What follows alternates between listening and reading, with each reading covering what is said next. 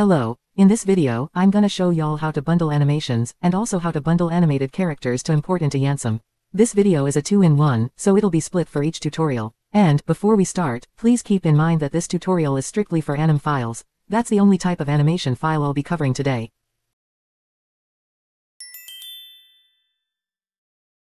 First, create a new project in Unity and name it whatever you want. When it opens, right-click in this area. Go to Import Package, then Custom Package and select the Bundle Unity package.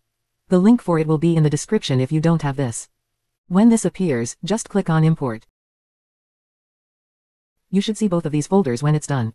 Now, let's import our animation. Right-click here again, and this time click on Import New Asset. Select your animation that you want to bundle. Right-click again, then select Create, then Folder. Name the folder whatever you want. After that, drag the animation into the folder. Now click on the folder, and go to the bottom right. In this spot, you can name it whatever you want. Here you have to put Unity 3D, just like you see me do. When you're done, go to the top left. Click on Bundle, then Build Asset Bundles. Congrats! You've just bundled your animation. Let me show you how to put it in game now. First off, look for the file here that's completely white and has the name you wrote. This is mine here. Take that file and drag it into your posemod folder. If the file isn't a Unity 3D file when you put it in your folder for some reason, just put .unity 3D at the end of it, like you see me do here. Now, for the commands. These are the commands to change Yanchan's animations. These are for students. Since I want to change Yanchan's idle animation, these are the only commands I'm gonna use. This line is necessary for every animation you bundle FYI. File name is where you put the name of the Unity 3D file. Copy and paste it here. Anim name is the name of your animation file. Copy and paste it here. When you're done, save the text file. Let's see it in-game now. Works just fine, as you can see. On to the next tutorial.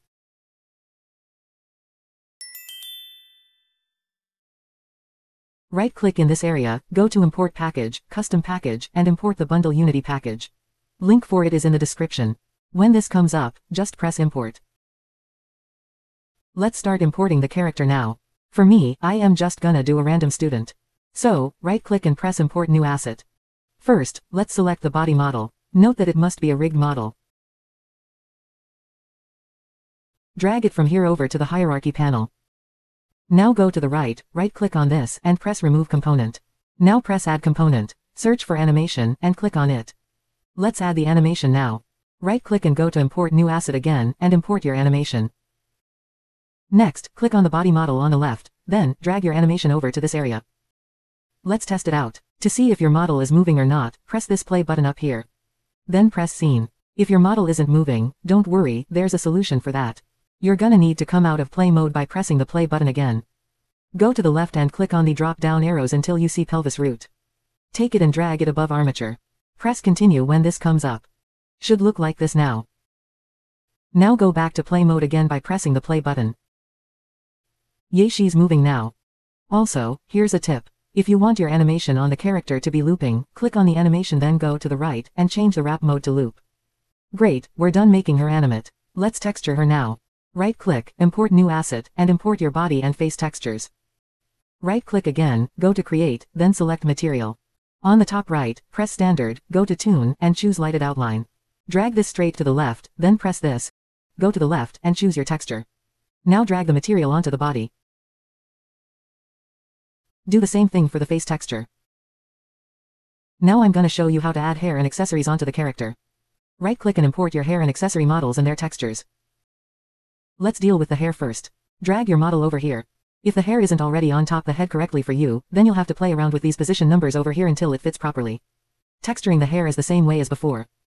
Now to attach the hair onto the character's head, go over here and click these drop-down arrows all the way until you get to head. Drag your hair model from under hair to right under head. Let's see if it fits properly. Yup, it's good. Onto the accessory. Take your model and drag it over here again. And texture it. Now, accessories can be on any bone. For me, it's on the right forearm. So I'm going to drag it under where it says right forearm. I do not know what bone your accessory is going to be on. If you don't know either, just keep attaching it to different places until it looks right. Let's see if hers is good. Yes, it's perfect. Okay, we're done customizing the character. Let's bundle her and put her in-game now. Drag your body model from the hierarchy panel down to the bottom here. Then go to the bottom right. In this spot, you can name it whatever you want. Over here, you must name it Unity 3D, like you see me do here. After that, go to the top left. Click on Bundle, then Build Asset Bundles. Great, let's put her in-game now. Down here, look for the plain white file that has the name you wrote. This is mine. Take that file and drag it into your posemod folder. If the file doesn't have .unity 3D at the end, just add it in, like you see me do. To add your model into the game, these are the commands you use. File name is the name of your Unity file, copy and paste it here. Name in Unity is the name of your model while it's in Unity, this is it, you can copy it from here. New name is literally whatever you want. Paste it here. These are the coordinates of where your model is going to stand.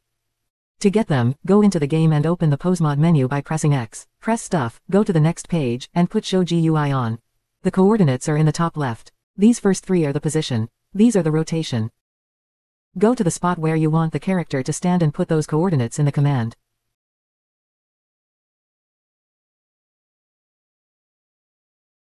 When you're done, save the text file and run the command.